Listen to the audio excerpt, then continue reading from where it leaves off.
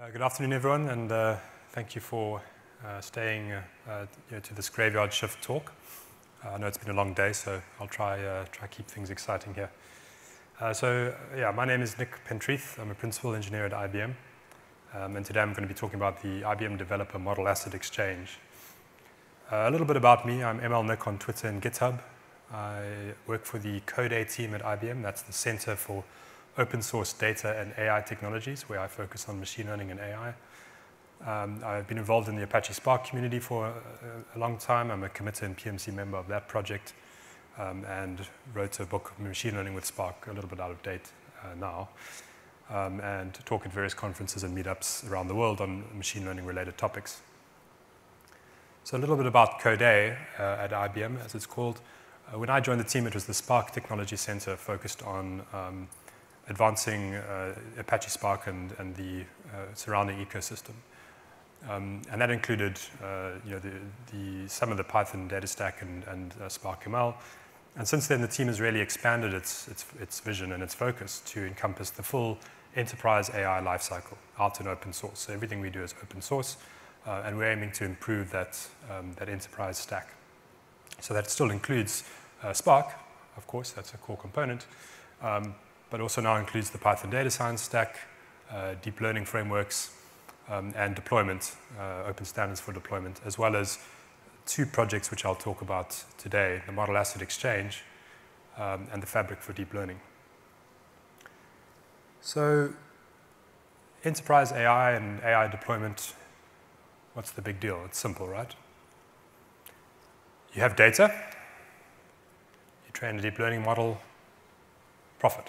Simple. Or maybe you don't have a data scientist or you don't have data. Well, you just get a model, you deploy it, profit, right? If you're an app developer or domain expert. So what's the big deal? Well, in reality, it's a lot more complex. There are a lot more steps involved in this process to get anywhere. So first, you've got to find a model that is out there, if one exists. You've got to get the code. You've got to test and verify that that code works, fix it if it doesn't, train and or deploy that model, and then use it in an application, and then profit, possibly. So diving into these steps, step one, find a model. Well, you need to go and find a model that does what you need, that is actually available and free for you to use, and that is performant enough for your application. So performant both in terms of your computation performance, but also in terms of the model performance. Does it perform well enough on that task for what you need it to do? So if you're going to search for a deep learning image classifier, you get a whole bunch of results. You've got to dig through your research papers and figure out what is the model that you're even going to use. What is the best model out there for your particular use case? What is the state of the art? So once you've done that, step two is to get the code if it exists. So there might be a research paper out there. There might be an open model in the literature, but does a good implementation exist that, again, does what you need, is free to use in terms of licensing and open source, and is performant enough? So then you've got to go and find an actual implementation, perhaps in TensorFlow or some other framework that is out there somewhere, and get hold of that code. Or in the case of deploying models, you've got to go and do the same process, but looking for a pre-trained model. So is there a good model that has been pre-trained on a suitable data set that is available, that again does what you need for your application, is free to use, and performant enough? So it might be out there in GitHub, stored somewhere, and that you can download and use. So once you've done that step two, and you actually have the model code or the pre-trained model, as the case may be, it's not enough to just use it. You have to check that it does what you need, that it is free to use. You've got to go and verify the licenses, the provenance of the code, make sure that it's not including anything that might overstep the bounds or make it unusable in your enterprise application. And then finally, that it actually does what it says on the tin and performs, and that particular implementation you found performs correctly. The next step is training or deployment. So you've got to go and train that model, if it's a trainable model, and you want to train it on your own data. So much like going and training in the gym, there are many different ways to train. There are many different objectives, there are many different methods, there are many different frameworks out there. Too many to count almost. And each one of them has their own set of APIs, their own input-output formats, their own way of distributing training, their own way of model serving, their own way of running on a cluster, their own configuration, their own way of tuning, hardware requirements, configuration, and so on. So this is a very complex task, and there's no one-size-fits-all solution. And most of the time, your favorite framework might be TensorFlow or Keras, but perhaps you can't find an implementation in that framework, and you have to go and use something else. And that adds a lot of complexity, because you and your team may not actually understand how to, that framework as well, and may not be up to speed on how to get it to work at scale and be performant. So whether you've got a pre-trained model or you manage to successfully train that model, step 4B is to figure out how to deploy it. So first of all, that model training code may be optimized for batch inference. It may have no sort of single inference code, or it may need to be adjusted. So you either have to write something from scratch or adjust that existing code that is out there. You then need to package it up, your code, your inference code, your model code, the pre-trained weights, and into some sort of package and deploy that in some way. And again, this is not standardized. This is more complex than it sounds. There's many different ways of doing this. So once you've done all of that, you now need to consume that model. So that means plugging it into your application. And now your enterprise application doesn't know what a tensor is, and it doesn't care. So that deep learning model that you've packaged up typically takes in some sort of tensor or some representation, some mathematical thing, and spits out another tensor, some other mathematical thing. But your application, if you're doing image segmentation or text classification, sentiment analysis, it doesn't care about tensors. What it cares about is raw input, taking an image or a piece of text, and getting the output that that application requires, a predicted class, a sentiment score, and what have you. So really, there's this whole other part of that pipeline, the pre- and post-processing steps, that are not typically catered for in those deep learning models themselves. And that typically is a bunch of code that sits outside of that sort of core deep learning kind of computation graph package. But that also needs to be included in this deployed artifact so that your application can actually consume it. And finally, once you do all of that, hopefully you profit. So stepping back to that pipeline of steps, we can kind of split them up into 3 categories. The first is discovery, going and finding and verifying what you need that is out there.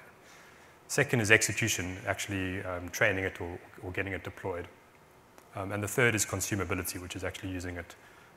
Partly it's part of deployment, but it's using it in an application. And we won't concern ourselves with whether it's profitable or not. We leave that up to you.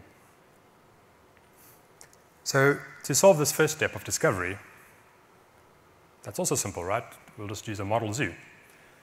Model zoos and model marketplaces are all out there, and then this is the conceptual illustration of what they look like. They're like a library. Everything is nice and neatly packaged, nicely indexed. It's easy to find what you want. But in reality, it looks a bit more like this. You've got a whole bunch of models lying around in various places. Some of them are in a centralized location. Some of them are out in GitHub somewhere. Some of them are old, using old versions of a framework. You've got a lot of research code, which may be a bunch of spaghetti code, which sort of works but breaks in all kinds of edge cases. It doesn't really work when you want to apply it to your particular data set. It's impossible to really find exactly what you need in a kind of easy to understand way. The model metadata is not indexed and clean. So it's like digging through this pile of books which has been thrown into on the floor to try and find what you really need. So to solve all of these problems, the Code8 team created the IBM Developer Model Asset Exchange, or MAX. And MAX is a one-stop place, an exchange, to find free and open source deep learning models. We aim to cover a wide variety of domains, text, audio, images, healthcare, time series, financial services. It's framework agnostic. There's multiple deep learning frameworks. It's vetted and tested code and IP, so licensing is checked, provenance is checked. The actual inference code, training code is all tested to see that it really works. And the core idea is that on the deployment side, you can build and deploy a web service in seconds. And on the training side, you can train on the Fabric for Deep Learning, or FIDL, which I'll talk about shortly, which is an open source framework, or on IBM's Watson machine learning service within minutes. So on the training side, on the training and deployment side, the core of Max is open source. Everything must be deployable in open source and trainable in open source. And for the training side, we target Fabric for Deep Learning, or FIDL. And FIDL is a project that came out of IBM research, and it forms the core of IBM's Deep Learning as a Service product offering. And the core is completely open. So it's a framework agnostic meta framework for training deep learning models. It runs on Kubernetes. It supports TensorFlow, Caffe, PyTorch, Keras. And it allows you to set up a training script, a training definition, and pointers to where your training data is, and run that on the cluster with GPU support and distributed training. So it's built on this microservices architecture on Kubernetes with monitoring, and it runs on whatever Kubernetes cluster you have. So whether it's local, whether it's IBM Cloud or another cloud, on premises, native support for GPUs, and full support for distributed training. And what has just been announced is support for PyTorch 1.0 in FIDL, which includes PyTorch's native distributed training setup and Onyx support. And FIDL also supports distributed training via Horovod. So if you want to read a bit more about that, there's some links to the blog posts.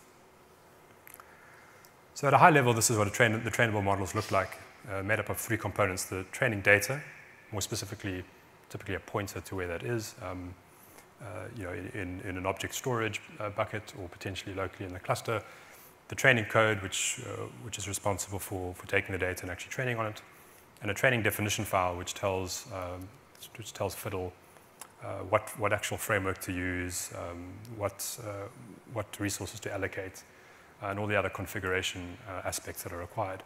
That's run through a standardized script, which we're developing as part of Max, and this is always a work in progress. But a standardized script to package all of those three components up and run it on the FIDL cluster, and then at the end you have a trained model, which can then be deployed or wrapped up in the standard Max way, or using some of the FIDL plugins that support inference via, let's say, Onyx and Selden Core. And for deployable models, we have a similar sort of concept. The deployable model is made up of a pre-trained model, which comes from data. You're combining data, a model, computing resources, and the expertise to actually train that model, tweak it, and configure it, and tune the parameters. And we end up with a pre-trained model artifact. But that pre-trained model that just does inference, that computation graph in neural networks, is not enough. As I mentioned before, for your application to actually consume that, you need to pre and post-process the input and output of that model.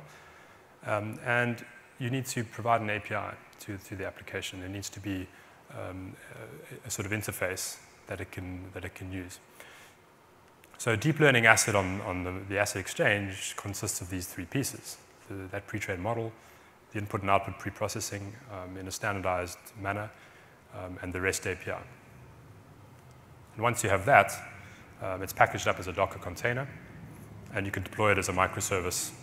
So you have a REST API, which has an inference endpoint, which is mostly what you're going to use, but also some endpoints for metadata about the model and the labels, for example, in classification, and a Swagger specification, which allows you to explore the user interface, the Swagger user interface, as well as use automated tooling related to the Swagger API.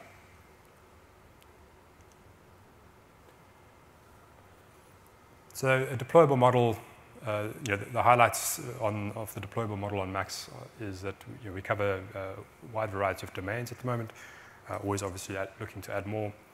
This pre and post-processing step and the inference is all wrapped up in one Docker container behind a generic set of API framework code using Flask REST Plus at this point. So each model is encapsulated in a model wrapper that has a standardized predict method with a pre and post-processing steps. It uses the Swagger to specify the API input and output, and because of that, you get a Swagger UI Explorer for free. So it means that you can, as a developer, come and explore that API, check the endpoints, look at what the input and output is, what the spec for that. You can test it out in the browser, and then as part of the new Max website that we're working on, we have and the actual GitHubs, the GitHub repos for the Max models. We have one-line deployments for Docker containers that are hosted on Docker Hub, as well as Kubernetes clusters, so you can deploy it in one line of code from the command line. And then around Max, we have a whole bunch of content that we are trying to develop, or have developed and will continue to do, which we call code patterns in IBM Developer, and these are detailed, extended how-to guides about how to go from start to finish in a useful application or use case. So we have a number of code patterns demonstrating how to actually take that package model and wrap it up and use it in easily consume it in an application. So I think I've got enough time to just do a quick demo of what this actually looks like.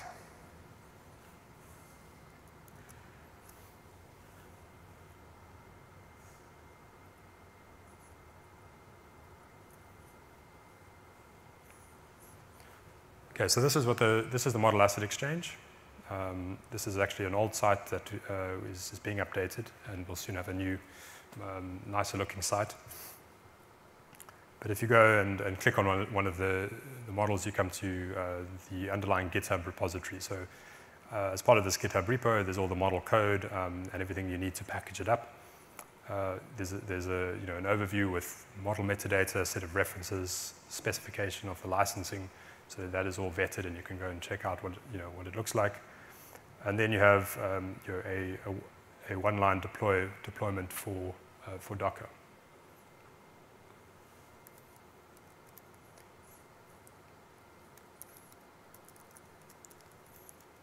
So all I really have to do is run that one line, and obviously I've downloaded the image already, but it'll pull the image from Docker Hub, start up the model, and in this case it's an object detection model.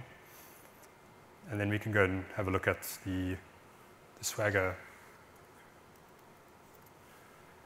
the Swagger user interface. So we've got this set of standardized endpoints which tell you about the model metadata, as well as the labels in the case of certain models like classification models. And then you can make a prediction. And that predict endpoint is typically posting some raw input to the model and getting back the predictions. And you can try it out by choosing a file, setting any of the parameters for the API parameters that are necessary, and then executing it. So as part of most Max assets, we try to create this rich content around it, which shows you a little bit about what it can actually do. This particular one has a web app built in, but in some cases the web app is separate. So in this case, we just go to the app endpoint. And we've got an object detector. So we can choose a file, and I'll use one that I took earlier of the room.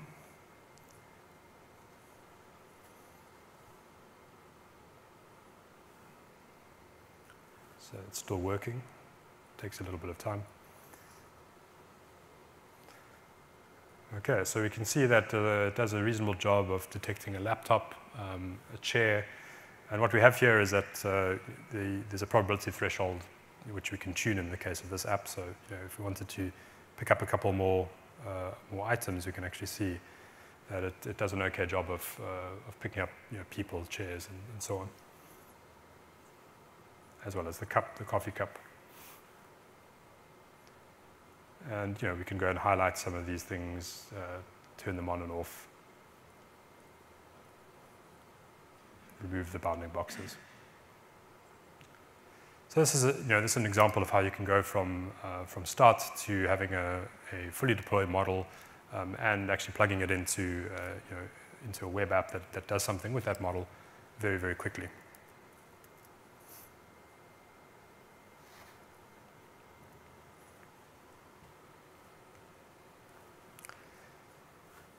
So a summary of the current status of Max and where we want to take it.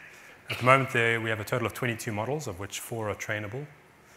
We cover a wide range of domains, images, text, healthcare, time series, and more. We have a total of 3 code patterns that demonstrate, similar to that object detector, which is one of them, demonstrate how to use a Max app, a Max model in an actual application. And further code patterns on actually taking a Max artifact and training it using what's in machine learning or fiddle. And in this case, training an audio classifier, so an example of transfer learning, so using pre-trained weights and then fine-tuning it on some data. One-line deployment, as I mentioned, via Docker and Kubernetes.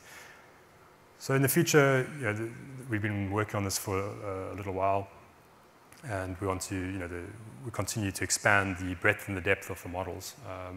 More and more models that can be deployed that have interesting use cases out in the real world, so for actual enterprise applications. More trainable models in particular, looking at transfer learning on Fiddle and IBM Cloud, so taking, for example, image classification and text models, starting with the pre-trained weights and being able to fine-tune them on your own data and making it very easy to do that in a few lines of code. Our new Max web portal, which is launching soon, still in the final stages of kind of development here, where we'll have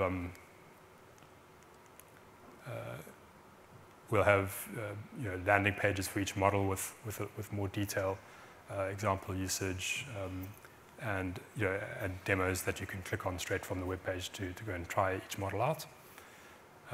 And a lot more Max-related content that we're working on. So more of these code patterns, a lot more meetups and conference talks that me and the team will be giving, longer workshops which will explain, some which are targeted at app developers and explaining how to walk through step by step to take that deployed Max model and create a useful web app around it, and some that are targeted at data scientists, talking about how to use Max to kind of standardize and make it easier to take care of some of those steps in your workflow, as well as how to actually wrap up a model in a standardized Max format. Enhancing the production readiness of these models. The first version of Max was created in about 3 weeks. So there's plenty of things that need to be improved that make it actually production ready, where that one-line deployment onto your Kubernetes cluster can actually be used in a full production app without any issues. And then improving the Max API framework. Again, the first version was developed quite quickly, but what we really want to do is take that framework code and make it a fully fledged pip installable library that can then be a base framework for deploying deep learning models and have behind a standardized API, and make it easily extensible, remove all the boilerplate around doing that. So in summary, Model Asset Exchange is a one-stop shop for free open source deep learning models, wide variety of domains covering multiple deep learning frameworks, vetted and tested code, licensing, build and deploy in seconds, model service in seconds, and train on Fiddle or Watson machine learning in minutes. Thank you very much. Please go check out codea.org for some of the other projects, more information on Fiddle and Max. And feel free to connect with me to learn more about any of these. Thank you. Thanks, Nick. Any questions from the audience before we adjourn for the day? Yes.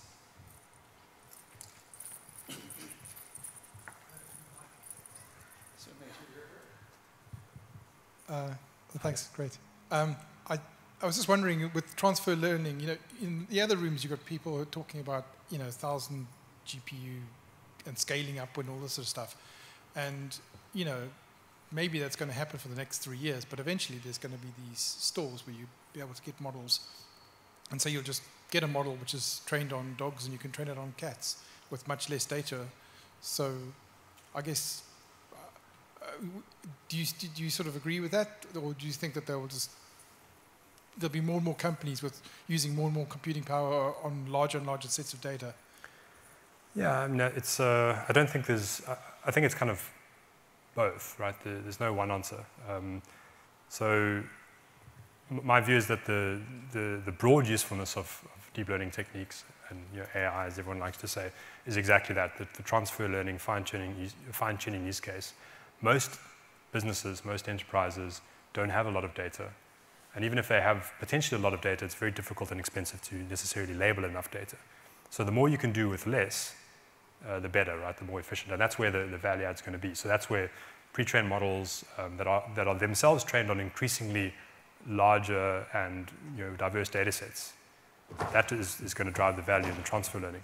But there will definitely be and continue to be larger companies that have access to the data and the expertise and the computing power, where they will either be the ones training those large models to kind of release and effectively put out there, or in some cases they may just need to either train from scratch or to do some form of transfer learning, but still on a huge amount of data with huge computing power. So I don't, my view is it's both, but the major value, especially in the kind of long tail of enterprise, is going to be unlocked by increasingly doing transfer learning on small amounts of data, a small number of examples. Yeah.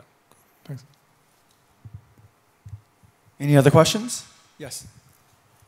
Yeah, you brought up in the beginning how the end goal for a lot of these projects are for a company to make profit or revenue off the model, but IBM is providing a free platform for people to use pre-trained weights. And I'm wondering, I guess, two questions on that. Are customers, or I guess users of this platform, allowed to take the model serialized and use it in some other framework if they don't want to go down your route of using your containers? And how does IBM, I guess, profit from a business perspective, which I'm not? How are they making money off an open market like this? Yeah, no, all good questions. So I'm very fortunate to work in this Code A team, which is an open source team, right? Open source data and AI technologies. So we sit within a broader developer advocacy group and an open technology group. And our focus is out in the open source and doing everything for free, effectively out in the open. But of course, that's not fully altruistic.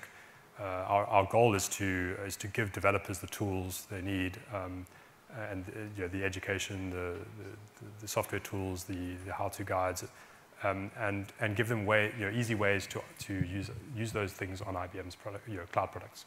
So that's definitely what we would love you to do. Come if you're going to do it, come and do it with IBM, right? That's the short answer about how we ultimately would make money out of it. But in terms of the openness of everything we do in Code A and the openness of Max, it's completely open. It's free, right? Specifically, the whole goal is to find pre-trained models in that or model code that is licensed under liberal licenses, MIT, Apache, and so on. That's a prerequisite, so that anyone can use it for any purpose. So increasingly, our team is actually training models ourselves where we can't find good pre-trained weights. Either there are no pre-trained weights models out there, or they may be the licensing is not clear for some reason, and we're increasingly training our own models and putting them out there. So you can absolutely, it's a GitHub repo, Docker container, and you can deploy it wherever you want, on Google, on Amazon, on-prem. You can take the code and adapt it and expand it and do whatever you like with it. But of course, we would like to make it easy for you to do that with us. Hi, thanks for the talk. I guess right now you're still building it out, so the number of models you had available was 22. Yeah. What I found, because I'm in academia, is that there is this like constant problem where the state of the art is often very niche, and then is constantly moving forward. So what I was kind of hoping there'd be something, and maybe it's related to what you're doing, or maybe you know of something, was almost just even just an article organizer where whatever the state of the art was, and it would obviously get very, very fine-grained because someone might take a core model and then have a variation of it which only solves one, it only works for a subset of problems. Yeah. But do you know anything like that? And I guess, are you guys looking to keep it to a kind of centralized core of models that are pre-trained, or is it going to expand to sort of all potential little iterations? Or yeah, I mean, over time, as a sort of high-level goal, we would like to cover all the bases, right? So we generally split things into deployable and trainable, and the deployable models are packaged up for consumption by app developers, predominantly domain experts. But doesn't have to be only that. Obviously, as a data scientist, you may just simply want to use that model instead of going and having to train one.